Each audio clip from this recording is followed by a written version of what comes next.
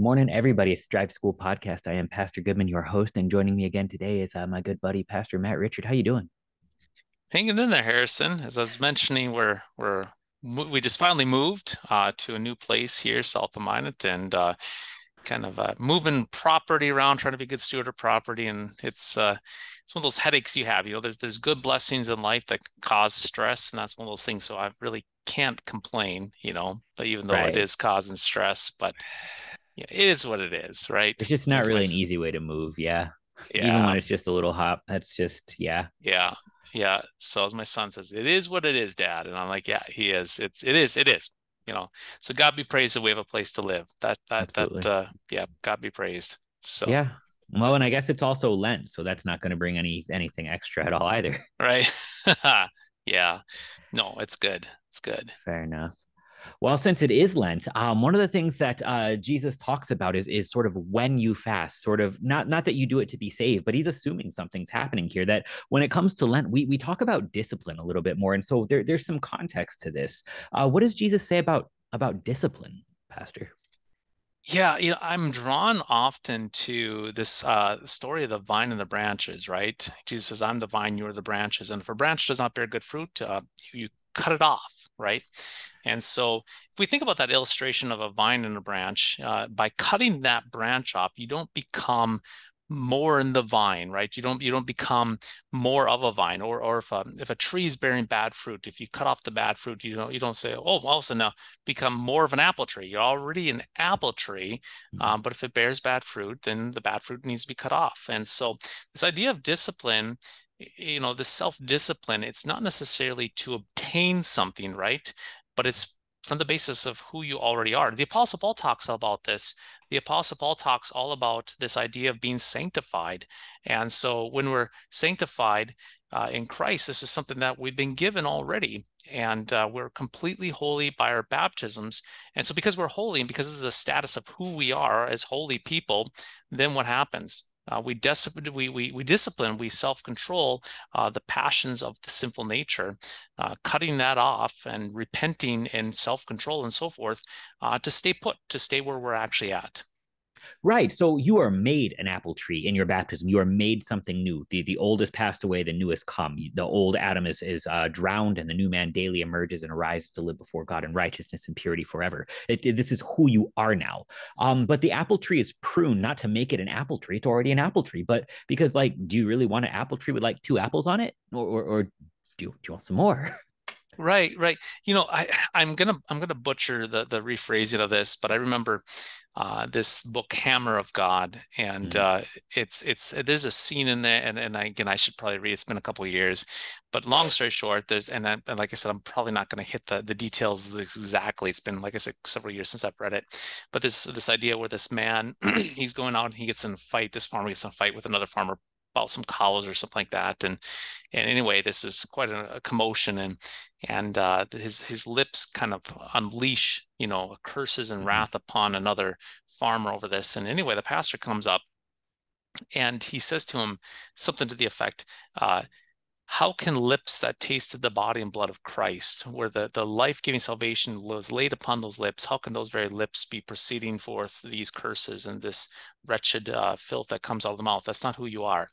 And I'm often reminded too of something my father once said to me, and again I can't remember for the life of me this idea about I did something out of line. I've mentioned this before numerous times to individuals, that I did something that I can't remember. I was out of line of some sort, and then my dad said, man, this is not who you are. You're Richard. This is not who we are. It's not what we do.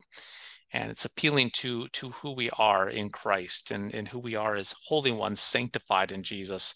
And so this self-control, this discipline, uh, this work against our old Adam through confession and repentance, and curbing the old Adam, is all done to maintain this identity of who we are as the holy baptized, as Christians, remembering that we are good trees in our baptism. And when we see bad fruit, we war against it. We battle against it. We prune it, and through confession and repentance and the absolution of Christ, to hear that good gospel, so that we may bear forth good fruit, fruit that the Holy Spirit produces and we simply bear. Yeah, and that rephrases the whole conversation, because this isn't a do this or else you're out. This isn't a you are somehow better if you do more of it, but it's a reframing of the picture of, if this is who you are, you actually get a better picture of what is good now. And this is true in the rest of the world too. When we talk about discipline outside of the church as well, nobody is pursuing discipline because it's fun, but soldiers pursue discipline because they recognize that if they're just going to go with what feels right at the moment, bad things can happen. And so we need to sort of reframe the vision and into something broader, so that we don't just go based off of what seems like a good idea at the time, but following orders even in scary times.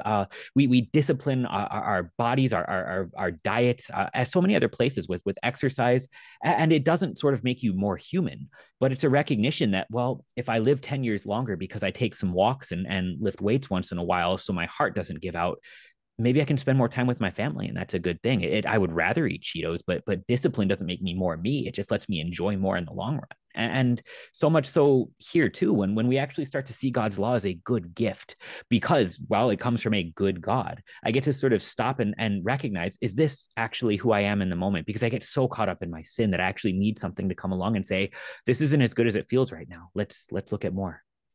Yeah, yeah, and that the law is good, right? Paul says this, the Yeah. law is good if one uses it correctly, and understanding that the law is, God's not trying to be just some sort of killjoy, right? He doesn't look at Harrison and Matt and say, I'm going to give you these 10 commandments to ruin your life and Just to make you make you feel bad miserable, about just yourself. to make you feel bad, right? And so, these 10 commandments, they're protecting good gifts, right? I mean, so fourth commandment, honor mom and dad. Why? Because he's protecting the gift of authority. Do not murder. Why? Because life is a gift. It's a wonderful gift. Do not commit adultery, because marriage and children and a family is a wonderful gift. Don't mess it up. Uh, you know, Go through all of this. As far as do not steal, because property is a gift to us that we are meant to be good stewards of. Go down to eighth commandment, give false testimony. God wants to give us the gift of a good reputation and so forth. And then coveting, right? God's protecting the gift of contentment. He wants us to be content, have life, have a good marriage, have a good reputation, uh, living with with authority that has good control, and peace and order. These are all good things. And our old Adam likes to be like that kid at the beach that destroys the sandcastle. The part of you that just comes along and sees that sandcastle, you just want to stomp on and destroy it. That's the old Adam that wants chaos and wants sin to reign. And the law exposes these good gifts, as well as, this old Adam that wants to destroy it. And then through repentance and faith, the old Adam is put down, put under, drowned and dying in our baptisms daily, as we live in Him. Right. I love this because discipline is not a putting off of grace or a not needing grace anymore, but it's simply recognizing, you ask a simple question: is this a good thing or a bad thing? And then you pursue a greater good, not because it saves you, but because this is good. Yeah. Well, and this all ties into what Paul says too about being sober-minded, right? To being alert, to We being talked about awake. that. Yeah. Yeah, we talked a lot about that, and I just love that idea of being aware and in the moment, and understanding that we are holy because of Jesus, that we're Mhm. baptized into Christ, we're part of the kingdom of light. And to be sober-minded is to then look at one's life to understand the devil and the world and the sinful Adam that wars against us, and then to be able to call a thing what it is and say, no, this is evil, right? Evil either in me, or evil that's happened to me, or evil that the devil's stirring up in me, and to call for what is and say, Lord Jesus, create in me a clean heart and renew a right spirit within me. Help me to war against these things that are not of you, to repent boldly, as we journey to our grave, ultimately, as we journey to eternal life, when we will no longer be exposed to this old Adam, this sinful nature, and the devil will be put afar off forever, bound up, and that we will live with eternity with our Lord.